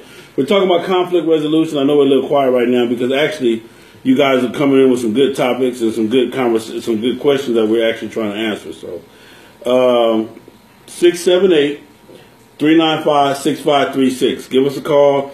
Let's talk about it. Should John said club brothers are not allowed to fight each other, but they do have certain clubs that have rings or boxing rings set up, maybe? Or? Well, I mean, our rule is you have to be surrounded by Black Sabbath, okay. And they have to. You get some gloves, and you get 3 2-minute rounds, something like that. And if what just happened to my dry erase board? What? What happened? Never mind. 678-395-6536. Did we use a non-dry erase marker on the dry erase board? You use the, what you call it? Oh, my God. You use the permanent marker? It seems that someone just used the permanent marker on the dry erase board. The $40 dry erase board. Oh, man, that's nothing, man. 40? I thought it was like 140, man. Anyway, let's make the phone call, man. 678-395-6536. Try some window. or some 409 maybe might get it off. Holy moly. All right, what we got on it? Bruce, don't forget, subscribe to his YouTube. He's on live on YouTube. What is it? Dryerrace. It's Black Dragon National President. Come on, speaker. You gonna mess it up already? I said. Speaker, hello. You on live with Black Dragon and Big Cell. What's going on, Black Dragon, Big Cell? How y'all doing, man? Hey, What's good with you? What's good with you? Yeah, man, look, we had a little problem with a little club. Yeah, we out here in the Bay. We was on the road. We had a little situation with our club brothers. And what happened was one of the brothers, I guess I'm getting my feedback on, so let me turn this down. And what happened was one of the brothers, I guess at the gas station, was mad at the road captain, and we hadn't actually got our bylaws yet, which is kind of backwards. That's a whole nother topic. But they had got into it, and he had said something like he wanted to, he wanted to fight him. So you said, so you saying the road captain got into it with another member? Yeah, with one of the members, because he was telling. Okay. Yeah, with one of the with the vice president on the highway. Okay. He didn't understand that the road captain was the president on the highway. So right there on the highway they had a conflict? At the gas station they had a conflict. As soon as we pulled over they had a little conflict. So I mean how did y'all take that? Well, we having a meeting Sunday. It ain't all the way resolved yet. Oh, this just happened. Well, I didn't think it was right. Yeah, this just happened. It's fresh. So, there's a few problems with this for the member who got into the conflict with the road captain. Rule number one is the road captain is the president on the road. I'm not sure why everybody wasn't telling him that. Like, dude, you got to do what this guy says. Who got beat up? Did the road captain get beat up, or did the vice president? Oh, it was the vice president. No, they didn't fight. It just came down to some words that I choose not to say because that's a little bit too much. I think it was just at the same time I just think there's a lot that is not being that I watch a lot of your videos because I'm new to the club set. So okay. I'm always watching it, to try to find out and always knowing. It was big to hear about protocol because that was the first time I think that I had put that on my message board. Like, yo, so what is the protocol? Does anybody know the protocol? Does anybody have the bylaws? And they're like, oh yeah, we need the bylaws. And it's like, I think, for the most part, I even feel bad about how it happened because everything is now in reverse. Because now you have these problems, and if you don't have the bylaws, like y'all said, all the stuff will happen. Like all your problems will fall in order after you don't take care of your business the right way. Like if you don't prospect the right way, if you don't do this the right way, and you just get in the club, then all these problems will fall in line. And it don't happen on purpose. It's just if you don't handle your business from day one, then all this stuff is bound to happen. Yeah. Well, and that's the biggest thing too, and that's one of the reasons again why me and John started this whole thing because. You wouldn't believe how many people joined the MC without having no knowledge, not being taught anything. Oh, you my homeboy, man. You got a clean bike. Come on, don't worry about that. We ain't really with the rules. We ain't really with the business. But that's what I'm gonna say. It's what's fucking up the MC community. So, yeah. It definitely is what it is, man. We appreciate it though, for real. So, I hope that somebody can shed some light on that situation when you guys in the meeting for the vice president. I know you are the vice president, but listen, on that road, you give up that title. And you should be happy to give up that title. Hell, anytime I can get a break from being in charge, give it to me. You feel what I'm saying? So. And these are good brothers. Everybody's good brothers, and I understand that you would and that's what he said, too. I remember he said something on the last one. He said that it is good for the people that have problems that you two need to go to the rest stop and build a campfire Because at that time, y'all don't have no choice but to, you know what I'm saying, but to get along and understand and have a conversation and find out where this person is from and find out what, you know what I'm saying, what his makeup is. Because a lot of time, all you do is get on the motorcycle, you turn your music all the way up, he turn his music all the way up, everybody hitting the throttle, but ain't nobody really having the brotherhood is why I actually got into it, you know, because like he said, he an only child. I'm an only child. Yeah. I lost my mother at 30, so I really got in the bike club to be around other brothers that's riding the motorcycle, having a good time, going state to state. That's why I want to be a part of the, you know, the club that's going state to state, that's trying to get miles. That's what I wanted to do. That's the whole reason why I bought the Harley. You don't buy a Harley to ride it in the city. You buy a Harley to get on the highway. That's the whole purpose, to be around other brothers to do that. No Harley. That's the whole purpose. They don't ride good on the highway. First off, John don't understand that, so but I do. You get a victory vision if you want to ride on the highway. I'm just saying. So, brother, listen, brother. I got you, John. You all over his head. You just above his head, but you know what I'm saying. But we appreciate it, brother. Again, man. I hope that situation with you guys Sunday. Ride on the highway. Say, man, the man just told you that's what you do. When you want to ride the highway, you get a Harley. You get a Harley, so you can be put down on the side of the highway. No, you just heard the man. You know what I'm saying? You get a gold wing if you want to ride on the highway. You get a gold wing if you just want to look like an old motherfucker. That's what you get a gold wing. You know what? What's wrong with old people? You're going to be old. I am, and I'm going to be the oldest nigga on the Harley Davidson, wrinkled as a motherfucker. You know what I'm saying? Hey, man, we appreciate you, bro, man. Thank you for calling, man. It is, it is. I so appreciate y'all. We appreciate you calling, bro. And that's, that one right there is an interesting one. And what you should look to see happen is the protocol of the MC to prevail, and unfortunately VP will get a rude awakening, and he should be fined and all those things. A lot of times we don't know all these rules, but it is so cool once we get the understanding. Yeah. Chick, what it do, man? I know you got something to say like during the club that already sounds like a good reason to join a club that already exists. I'm hearing that a lot, but I'm a good rider and I hang out with them and see how things go. Just don't know if I'm ready to commit this. This guy Gregory says, my MC chapter has had several unresolved conflicts for years. Where do you start to resolve deep issues that are layered over many years? Now that's a good one. So generational curses. And it happens. Yeah. Well, we kind of. It really happens because, got that now. You know, like the one I remember seeing is you had one guy who was the president and he got dethroned by another guy. And so these two hated each other. So everybody that this guy brought in, this guy was against. I fell in the middle of that since the 5-year-long prospectship. Okay. Because these guys are not going to vote me in because I came in with these guys. So you had this generational curse that basically stopped recruiting from happening in that San Diego chapter for years. Mine's not the one I'm speaking of is a little different, where you have a person who was in another club, gets into it with that club, and ends up leaving that club and starting another club.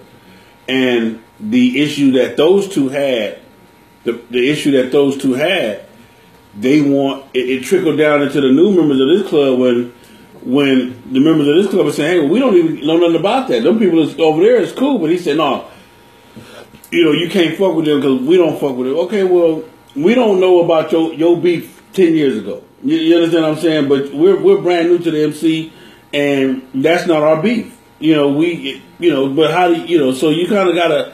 Well, and this also happened we had a club split, and the other club that split from us, oh my gosh, for almost 2 decades, we have not been getting along well. So these are issues. Somebody said it would cost you $250 to fight anybody in my club. In my club, it costs you more than that. $250 ain't bad. I might pay $250. Yeah, I've had cats whoop some ass and get an ass whooping. I've had some cats tell me, "Here's your $500." Yeah, I'm getting ready to. So we had to up it.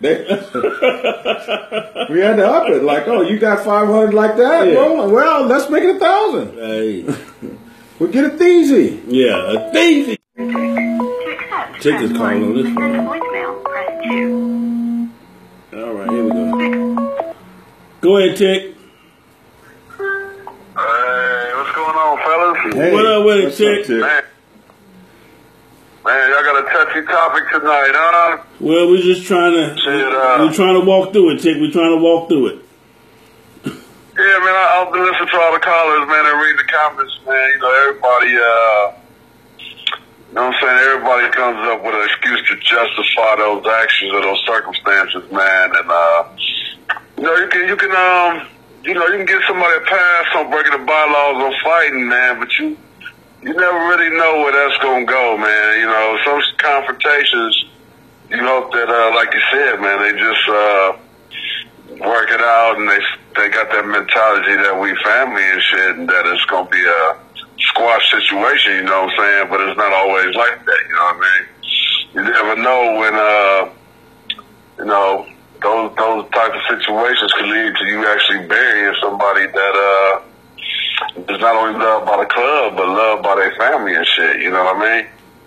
So, just in my opinion, man, I just like bylaws, man. I like the fact that that's in there, and I feel like maybe that one particular bylaw about Club Brothers Not Fighting might be in there, might actually be written in blood type shit, you know what I mean? And I just feel like anytime one individual or maybe two or a group of individuals in a club expresses their opinion to pick and choose which bylaws they're going to enforce, you know what I mean? It's like now you watering down the shit, you know what I mean? That's just how I feel, man. So let me ask you this real quick. Let me ask you this real quick. As far like again, y'all, just for everybody that don't know, Tick, man, 15 plus years in the game, in the MC community, West Coast. So it's like I said, I was speaking on how different the West Coast is compared to, like I said, Atlanta. I'm gonna just say Atlanta. Whereas the testosterone maybe is a little bit more heavier on the West Coast because we were all raised to not take no shit off of nobody. To you a man to stand your ground the whole 9 yards and don't let a motherfucker talk about you the whole 9 yards. How does that, like for you guys prospects? Well, and I don't even know how you guys prospect, but how does keeping your respect but being humble enough to take leadership rules and regulations and orders, how does that work? I mean, it's different for everybody, Sal, man. Like you said, man, some dudes never really had a chance based on the way they brought up. You know what I mean? They just they don't know how to walk both sides of the fence in the game of life, man. They just all they know is to be stupid, no matter what situation you put them in, man. So some people grow up out of that shit and mature. And as you get older and mature, you have responsibilities and more reasons maybe to live, you know what I mean? Or even live without violence as opposed to when you was young, you know what I'm saying? You was groomed to love violence, you know what I mean? Okay. So, no, I mean, it's all the individual, man. It's hard to, I just don't know, but I just feel like in a man's club, yeah, you got to conduct yourself as a man, but in the end, it's all recreation, you know what I mean? And now I'm subject to this situation, and I'm in a position where, either I'm going to bow down or I'm going to do something, you know what I mean? And am I going to do it because of my manhood is hurt or my pride?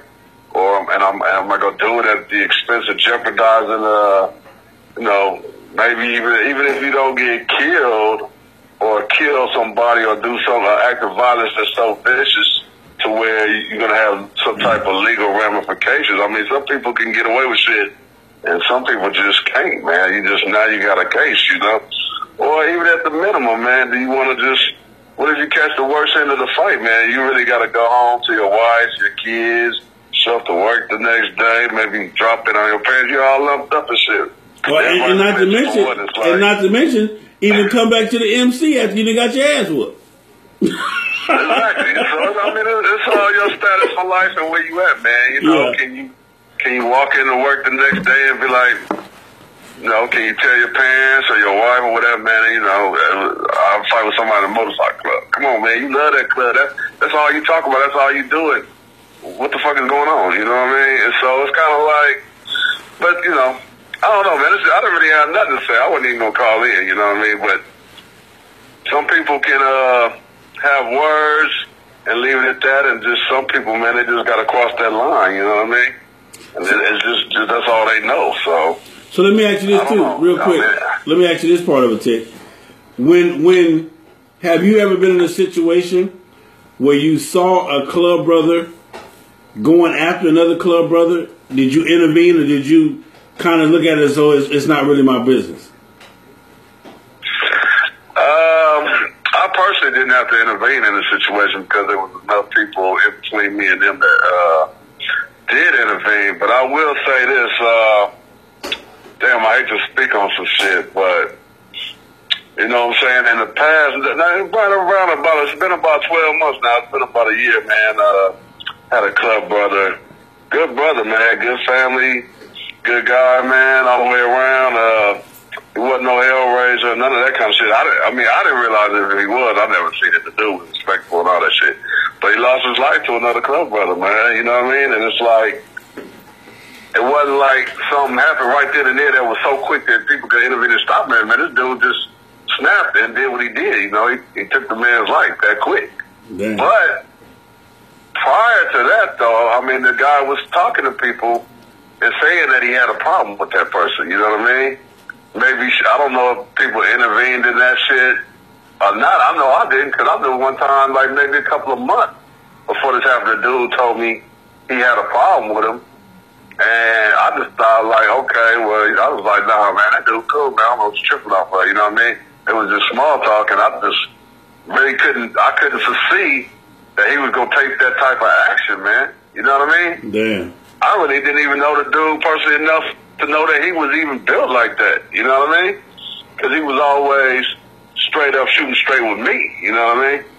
So because of that, so now because of that, if you hear that, do you go into a different mode now? Yeah, I probably would, man. If nothing else, if I would, say what I gotta say, and I'll probably, you know how it is, man. Guys, in your club, man, they may be cliquish, or they may come from the same neighborhoods, or they might work together. They might have a better rapport with that individual than myself as a member, you know what I mean? So not only would I say something to them, I would definitely make it a point to go approach somebody that I know is, that's your boy, man. You need to, get inside his head, talk to him, figure out where he stand, man, see if he's on the straight.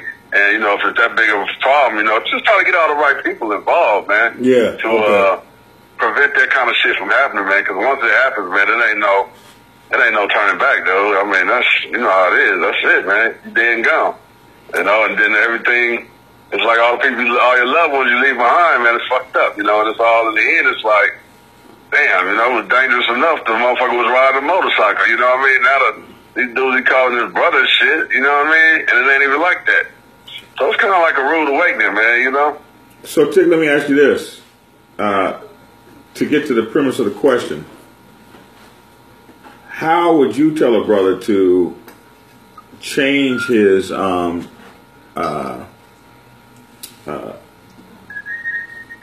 why should I not kill my brother who I've already made up my mind to kill? Oh, man, I was just trying to, point out, for one, the repercussions. It's not like you just going to gun somebody down and probably just walk away from it, you know what I'm saying? Odds are somebody going to tell on you, you know what I mean? And then you got to look at everything you got to lose, and then you just got to look at, if it was petty, it was petty, man. If it's some really petty shit, you know what I mean? It gotta be something, you gotta be way out of pocket, man, to want to kill somebody, you know what I mean? And you just gotta think about tomorrow. I've been in that situation where I talked to a club brother that had a firearm on him, was highly upset over an incident that happened. In the end, it was just like a little shove and a finger in the face, and I was like, man, you know what I'm saying? Y'all were drinking, and, it was kind of hostile, testosterone, all that kind of shit, man, but now you walking around with that gun, man, and you waiting on this dude, you doing too much. You know what I mean? I just talked to him. I said, man, let's just go inside the hotel, man. And, we went inside the hotel, and I went all the way up to the room, and I was just like, man, you're doing too much. You know what I mean? And even when I went to sleep, I felt like, damn, man, I hope this dude didn't go back out there. You know what I mean? Yeah. So, right. But what can you do? You know what I mean? it's all, everybody has some valid points and everybody can look at it, but then, like I said, man, if you make people, and make examples out of people, as far as violating the bylaws, this is in the bylaws, and from day one, man, you just stated that shit and be like, fuck it, man, you ain't in the club. You welcome to hang around, you know, hopefully y'all squash that shit. You know, we can exist without you, and you can be on the outside looking in, and then you fucked up, you know what I mean? That's how I feel it should be, but it's always gonna be somebody that's gonna come with that shit like the other guy was talking about. Oh man, it's like in your family when you brothers and you fight and y'all just make up and all that shit. No, it ain't like, we ain't fucking family like that. You know what I mean? It's some recreational shit, and you's a grown ass fucking man. Fuck that. You know what I mean? Yeah. Even if I be cool with it, in the back of my mind, that shit will bother me. You know what I mean? I can't break bread with this motherfucker no more and really just be cool. It ain't gonna never be the same for me. Yeah. You know what I mean?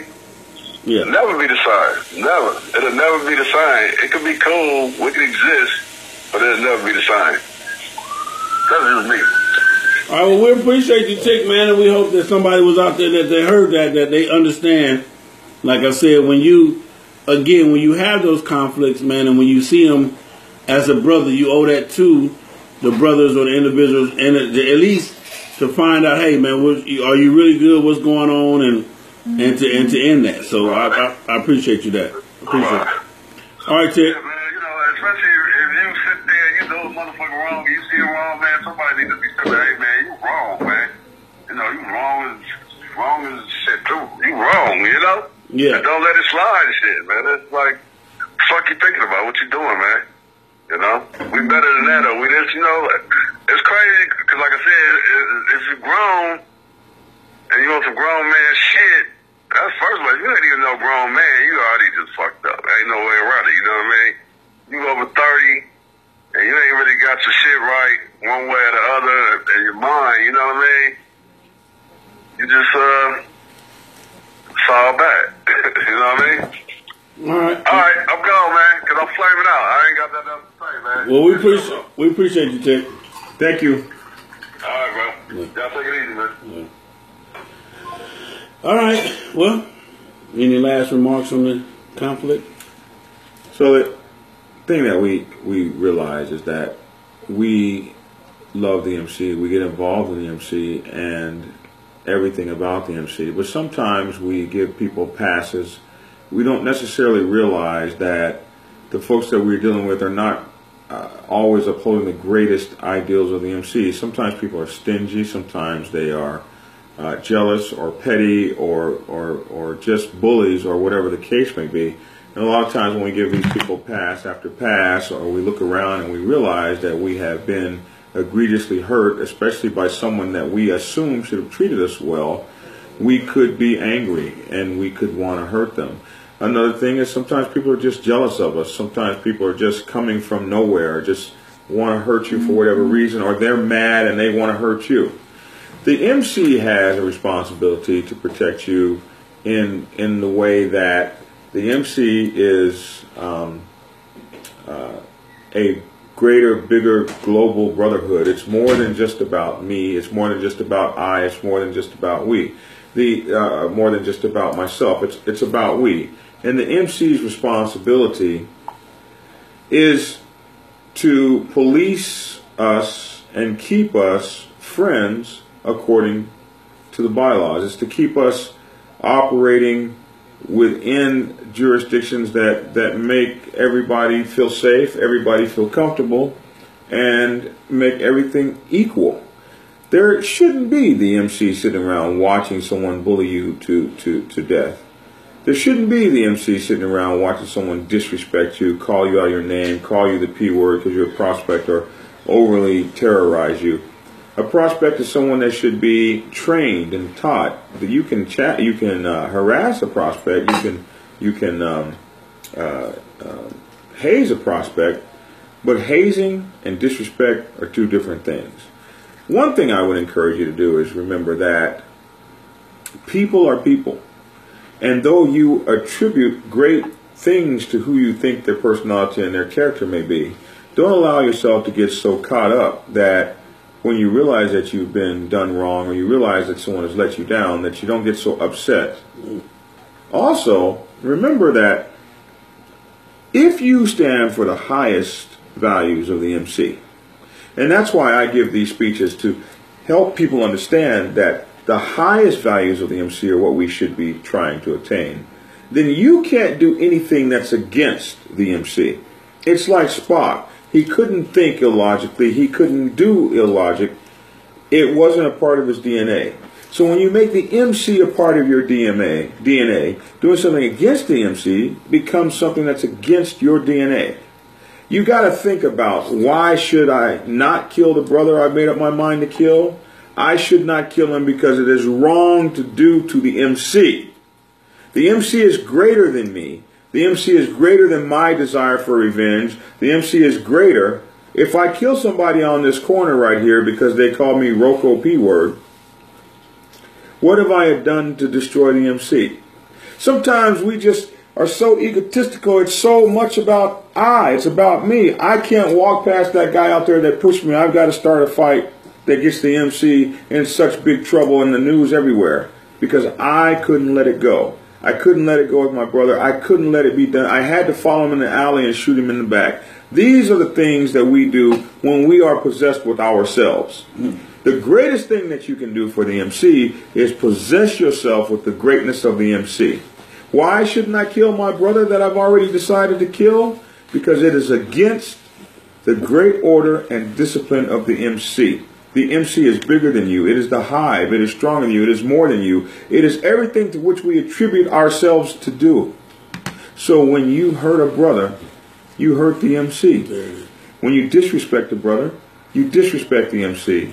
And when you break the heart of, lie to, or treat less than solid gold a brother, you do all those things to the MC. You do all those things to that thing you promise and you swear that you was going to uphold. That you was going to uphold when you held your hand up and you took that oath and you prospected for 5 years or 3 months or whatever it was that you did, and you promised us you would be a brother. And even though I have wronged you, I've egregiously done something, I took your girlfriend, I screwed your wife, you still can't kill me because I'm your brother and you owe me more because I belong to the MC and the MC's great. Now, hey, that's a long road to hoe. Some people can't get there. But the idea that the MC is greater than you and you can't do anything to harm it, nothing, should be an idea that you begin to embrace if you want to live your greatest MC life. Hey, hell of a closer. What I'm going to tell you is this, man. I'm going to add this. From the perspective of what is it all worth? If you're in an MC where you got that much conflict going on with any member or with the MC on the whole, more than one member, then maybe it's just you're in the wrong MC. And I know that's hard to believe that you can be in the wrong MC. I know it's hard to believe that I'm in the wrong club. That's hard to believe. Because when you picked this club, this was the club that... That's not an answer. There's no... If they won't let you in for 5 years, that's who you pick. You just hang out. Yeah, you'll die. But Something. What I'm saying is this, man. If you at that point, man, to where a conflict and you're sitting around there pacing and plotting on a club brother or a club member, or the club in general, then it's just something maybe you need to think about. Because like what John said is that when you joined this club, you pledged the oath. You gave an allegiance. And that's another thing, too. You guys better start making sure that that part of it is understood. I think a lot of you guys are not understanding that that needs to be understood from the beginning. From when they go from hang around to prospecting, that needs to be understood from the beginning, and you need to know that they know and that they understand that. And I think that's where it's being lost at, John. I think that's where the MC is being let down at, because you're saying, what you mean? I'm not going to die for this. Whoa. How's a full patch member saying he's not going to die for this? How's a full patch member saying... That's the same guy that said, I only do this for... yeah, but how did he get the patch? Well, we didn't ask him if this was a hobby before we gave him the patch. Maybe that ought to be one of the questions. That's what I'm saying. Is this a hobby to you? Yeah, that's what I'm saying. So these are the questions that we have to start asking, and these are the questions that you have to start asking yourself before you join the MC or before you let another brother in your MC, before you even decide to call. Listen, like my man Tick said, or no, the guy before, I don't have to respect you to honor you as my brother. You feel what I'm saying? To be loyal to you as my brother. And the lady said that too. Yeah, and that's just the lady. So that's the thing. You have to know how to get along without being engaged. You feel what I'm saying? In other words, I can respect you for what you do. Yeah, and that's in that. In the military, we used to say we respect the rank. If the MC needs me, I will be there for the MC. Not for you particular as a man, but for the we. But for the we. Yeah, but for the we. So those are the things that I think that we lost, and those are the things that are being lost that we need to get back to, where you start making sure that, hey, brother, you do understand that this could be the day that we decide to go all in. Are you prepared? So that's the question. Are you prepared to go all in? You know what I'm saying? And does your family know that you have to go all in? You feel what I'm saying? Does your wife know that, hey, he loves you, but we need him to go all in over here? And there's a possibility, you know, that when he go all in, he might not make it out, or we might, whatever it may be. And I'm not saying that the MC is on that level. You know, your MC might not ever be on that level, because all of y'all might just be like, shit, man, we good. Greg Martin said, just like you wouldn't want to do anything to jeopardize your blood family, you don't want to do anything to jeopardize your MC family. You got blood. I'm gonna say this. Now, this might be. You ready for this? I'm listening. Your MC family is stronger than your blood family. Yeah, I said it. It can be. it surely can be. I said it. Because a lot of us are hanging out with our MC family more than we even see our blood family. That's what I'm trying to tell you. Plus, some of your blood family can kind of be, it's kind of rough. But what I'm saying is this, man. Let's get back to where we start understanding that this thing is what it is. It's all or nothing. It's all or nothing. You can't be a little MC or some MC, you know, or like they say, riding season MC. There is no such a thing. Not at all. Well, not a traditional MC. There is no such. If you in a club and y'all got a riding season, then, you know. Well, but you know, up in Chicago and stuff. Listen. I know cats from Chicago who, if it's rideable, then they gonna ride. Okay, but understand this: if I live in a town that's 4 months of the year is snow, then guess what I'm gonna be at the other 8 months? I'm gonna be on my motorcycle. But because I know for the 4 months. Holy moly! I'm just saying, Chicago, my man Juice Next Level. Hell, you see them everywhere. When they can't ride, they still doing MC shit. Right. You know, because the MC, don't get me wrong, riding is the biggest part of the MC, the biggest part. But if you don't think if me and Black Dragon had to go support somebody in the best way that we effectively could do it, and him get back to work and me get, and we had to keep that car rolling, then that's what the fuck. And you gonna sleep and I drive. That's what we're gonna do, because that's what we do is we pull our motorcycles, and when we get close, we pull over, and then we ride in, and then we roll trailers. In the dirt. We roll in the dirt on the everybody that I know. Listen, everybody that I know has a trailer. Everybody that I know that has a trailer got a boat on it. Trailers are for boats, man. Yeah, you don't see them selling trailers at Harley Davidson.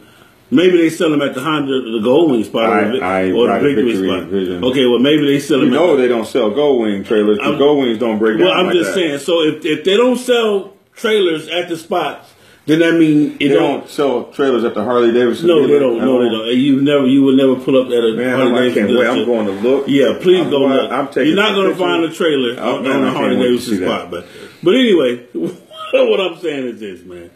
So today's topic, how to resolve conflict or how to keep from killing your brother. Yeah. The first thing of it is make sure that your brother understands that this right here is to be valued. It is to be honored. It is to be respected. It is to be put on the highest plateau possible. Like John said, if that be the case, then conflict can never exist, because the MC will be your constant reminder that, hey, I got to find a way to get along with this cat. Or I got to at least find a way to have an understanding with this cat. I might not be able to get along with him, but we're going to have an understanding. So again, take it, use it, understand what it may be, and just find a way, because, like I said, we have to get this thing back to where brotherhood is understood, brotherhood is honored, brotherhood is the root of it all. Brotherhood. And in brotherhood, I'm not gonna always be happy with my brother, but I can't kill him. But I can't kill him no matter what. I can't kill him. Even though... And that don't mean we can't kick him out the club, then... Oh, but if he ain't in the club, he ain't a brother. Then he's not a brother. I had a situation. We don't even get into that. But, yeah. So, there it is there, man. That's our take on it. Preacher said in New York, we ride as long as we can see the road through the snow. And I Can you see the road through the snow? Yeah, yeah. I mean, where the snow is on the side and the road is down, and you... Boy, you got to be, like, narrow. I want it now. You can ask Snowman. This is a true story. You can ask Snowman. Snowman bet me $100. It was a year or so it rained and it snowed in Georgia. Snowman bet me $100 that I wouldn't ride to the clubhouse in the snow. That was 2013. Whatever it was. No, 12, 13, one of them years. Mm-hmm. But anyway, that was when we rode across America. That was the craziest and the worst $100 that I made it. But I'll never do it again. That's when we rode across America to the. The videos are there. Yeah. Just like my video of me kicking that sign. Anyway, man, it's been fun tonight, man. I hope you guys learned some conflict resolution. Again, man. Conflict resolution. I kicked the sign, man. Understand this: if you respect the MC, then you can never have a conflict that would want to cause you. Listen, man. Listen. Nobody watching your channel, my channel, the channel. Hell, Donald Trump ain't gonna even believe that. Donald motherfucking Trump wouldn't even believe that you kicked a sign 9 feet in the air, standing still. Man, the picture's right here, dog. Dude, everybody know about Photoshop, and then the way it is, your face is hidden, hat coming down. So we ain't buying this shit. Hey, man, enjoy y'all night, man. We gone, man. You feel what I'm saying? Man. Yeah, you feel what I'm saying? It is what it is, man. Hey, Bad Breed Motorcycle Club in Romania, man. Hey, what it do, man? What's up? What it do? So, we love y'all. Stay tuned, and don't worry about looking for no picture of him kicking no sign at no fucking 9 feet in the air. Hey, Black Dragon National President on YouTube, please go and like my page. FHO Atlanta GA YouTube. Give it a subscribe to the pages. Don't just like the videos, but subscribe to them. Subscribe to the pages. These are the only things that we have to keep us going, man. We love y'all. Tony, what it do, man? Conflict resolution. Especially you, Tony, going into a new club. You new club members, these are the things you should be asking. Am I all in with this club? Does my family know I'm all in with this club? And those are important questions. When I say all in, will you die for your MC? Prospect Bible.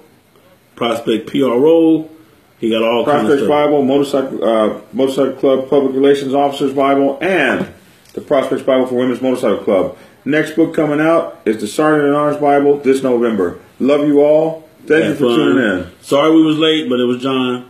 Plus, y'all said we can't eat while we filming and shit. So hungry, I don't know what to do. So let me get up out of here, man, because he finna eat, and ain't nothing like being around a fat dude when he eat. You know what I'm saying?